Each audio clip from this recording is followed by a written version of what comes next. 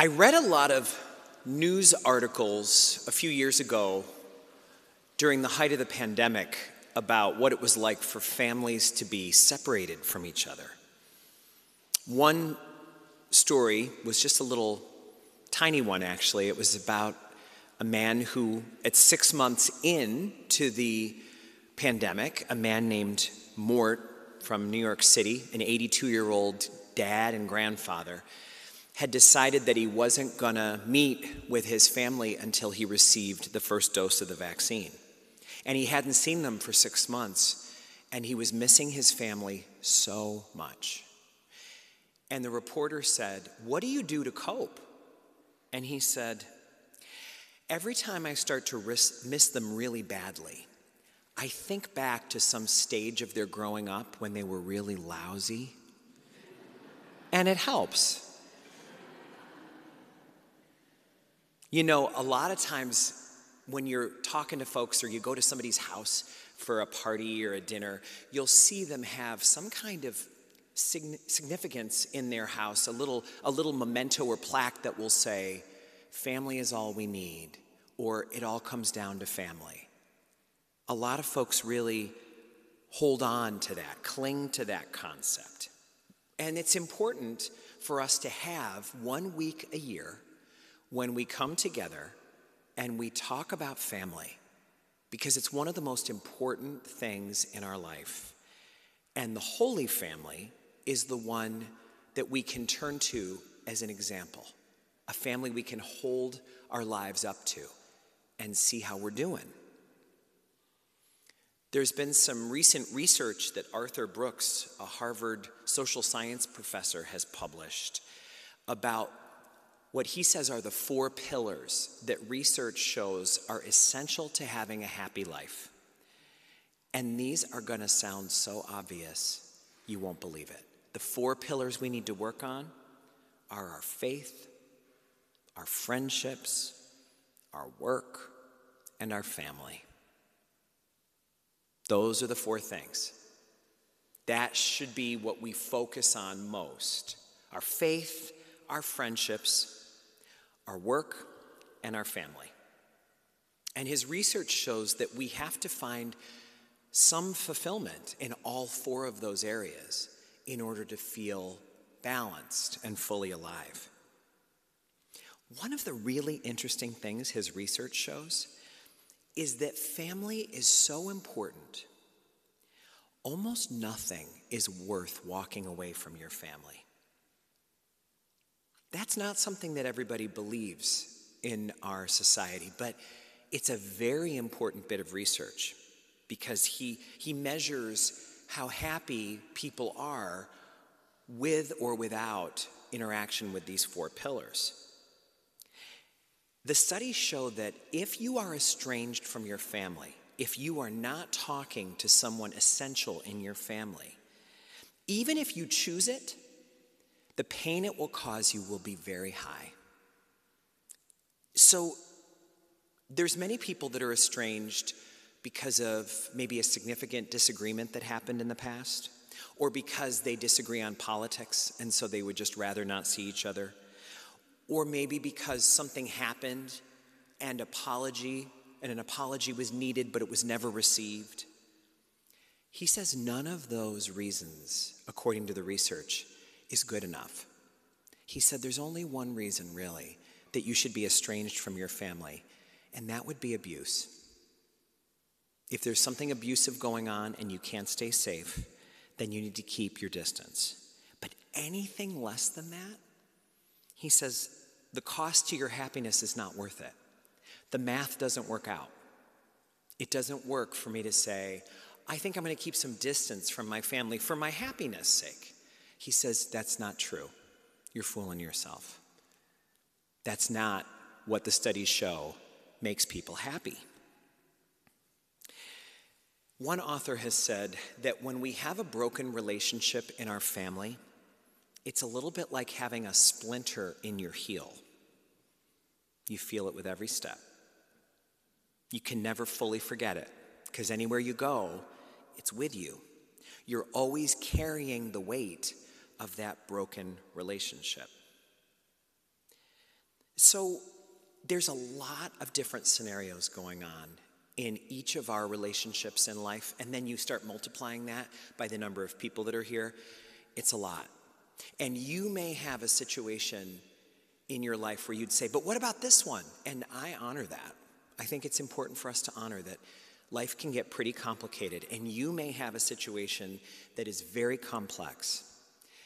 But regardless of your situation, we all can agree that focusing on that pillar of family is really, really important. It's why we always take a week of the year to look at Jesus, Mary, and Joseph and ask ourselves some important questions about our own family life. In my first parish about 10 years ago, I met a woman named Maggie who lost her husband, and it was one of the first families that I really got close to because of a loss that they had. They owned a local business in town, and they were kind of famous for being close-knit, but never more than when Maggie lost her husband. The kids and the grandkids were with her constantly. And a lot of people commented to her about that. And she said to me one time, when people tell me how devoted my children and grandchildren are to me and how lucky I am, I appreciate it. But I also tell them, it's not an accident. She said, we engineered our family to be like this. I went to every game. I struggled to make time for everything that mattered, and I didn't miss things. I got there, and I showed up for them consistently. And now they are showing up for us. She said, I tell people, and she said, I tell my own kids, every time you pay attention to your children, it's like putting money in the bank. It's so important that we make the time that we need to. And the thing that she said that I'll never forget, the words she used is, my husband and I built our family to be like this. Now, I think a lot of us could say, wait a minute, I did a lot of the same stuff, and that's not my story. And I think we have to, again, honor there's as many stories here tonight as there are people and families that are present. But the point cannot be glossed over. The time we spend working on our family relationships is among the most important time we will ever spend. I have a friend who has 4 teenagers, and she said this is so far her least favorite chapter of parenthood. Maybe that guy Mort, who was interviewed about remembering how lousy his kids were at some points, could relate. She said, I just don't get them. They're like aliens in the house. She said, and all they care about is video games. It's all they care about, video games. And so, she said, so I decided to learn the game Genshin Impact on PS5 so that now I have something to talk to my oldest son about. That's his favorite game. And he is so proud of trying to help me get to new levels. She said, I don't really like playing it, but I like having a better relationship with my son. And her husband learned a game called Apex Legend because 2 others of the kids play that game. And now he can play with them remotely when they're not together. That's the kind of investment that is so important. And there again, for those parents to do what needs to be done, they may have to step away from what they would like to be doing with that time to do what feels important for connection. So this week, I want to ask a question that may be easy to answer or it may be a little painful, and I don't want it to be. But now that Christmas is such a recent memory, how did you do with family this Christmas? How was it? What was it like for you? Are you pleased with the way the interactions went? Do you feel good about the amount of effort that is being shown toward you?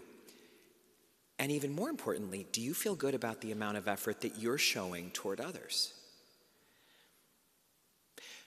We know that Jesus, Mary, and Joseph, in order to have the kind of harmony we imagine them having, required a lot of forgiveness and moving on. If you've never put yourself fully in Joseph's shoes, after the angel came to his wife and exploded his life path right before him, and when the only comfort he got was a dream that he had along the way, then maybe this is the Holy Family Week to consider how much Joseph had to swallow in order to really show up for Mary and Jesus, to not be bringing it up all the time and being passive aggressive and suggesting that Mary maybe had a little more of the story to tell him that she wasn't telling him. He had to let it go. And it strikes me that when we look at the fourth commandment, the word that's used is honor your father and mother. It doesn't always necessarily feel good. It doesn't necessarily say agree with your father and mother all the time. But honor, which has a very different character and is a very noble way to act. Friendships, work, faith, and family. According to this research, those are the ingredients in the soup of life. But family is the broth.